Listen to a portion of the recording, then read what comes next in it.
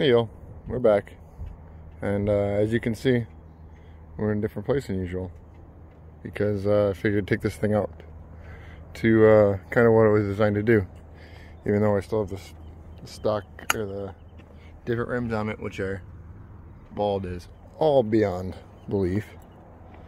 Like I said, I figured I'd bring it out, just kind of tootle around with it.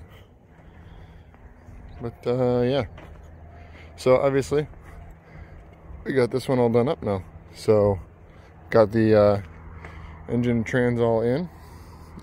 Still doesn't have an exhaust, and the interior, I still have like the carpeting out of it. I mean, glass is still even dirty, but got most of the junk out of the bed. Found this tub the other day, so I was like, why not? Why not take it?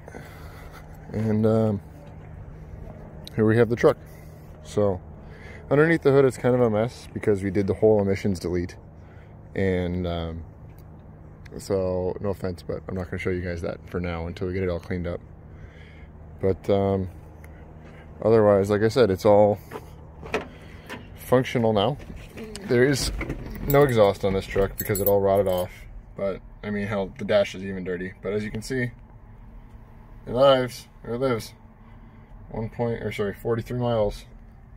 I've driven it, but interior is still not put together. There's still a whole lower dash here, lower dasher over there.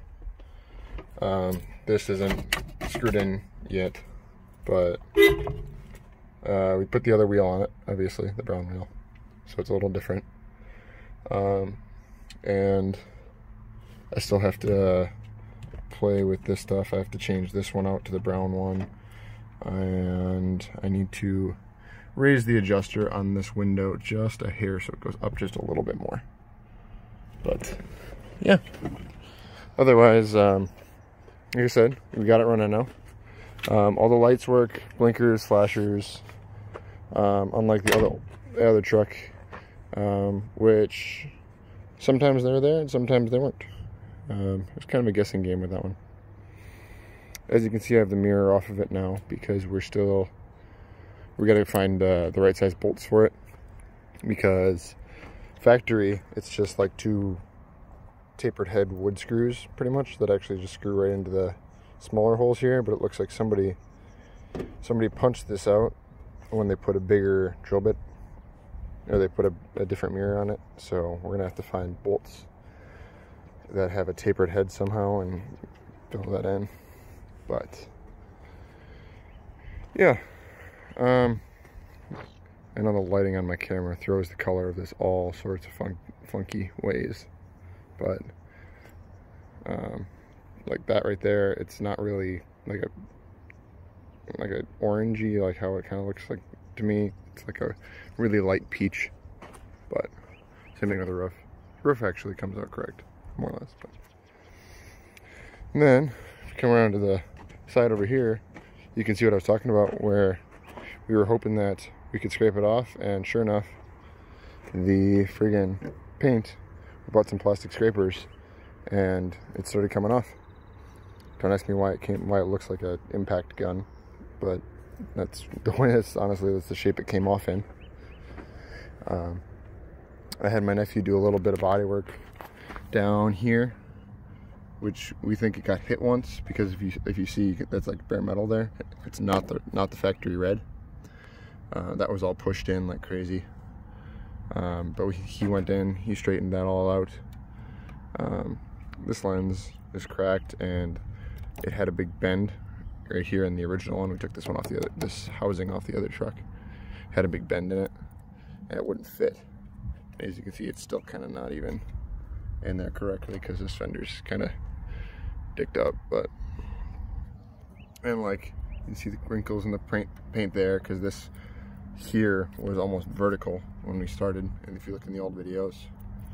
But slowly but surely we're making the body lines line up, and yeah, it's still just got the little baby bed. Working on getting it registered out of California, getting it registered back home in good old Wisconsin.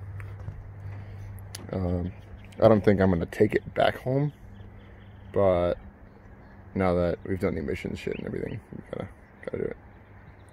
But then the most important part of all, we have the classical In-N-Out burger sticker to go right along with the truck.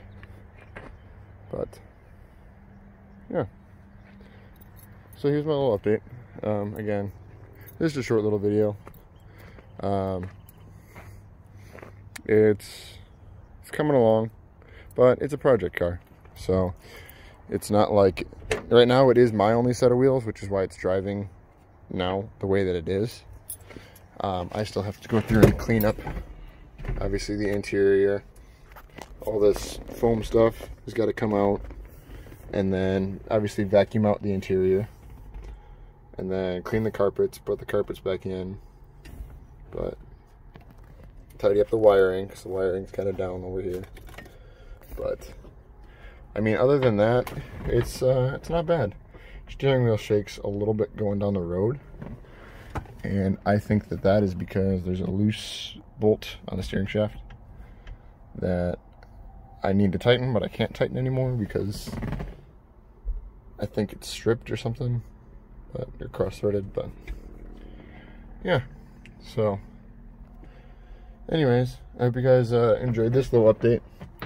I'll start it up here for you. Like I said, it kind of sounds like crap because the exhaust right now, the muffler was exploded actually out the sides, and it would have came out about here, and we just unbolted it and took it off, which oddly enough, California cars, the 40-year-old exhaust actually unbolted. It didn't break off, which honestly surprised me. But I mean, this thing always starts just like a dream.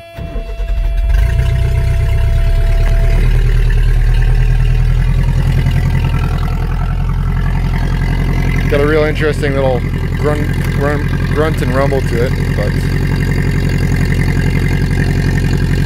yeah, that's it for now.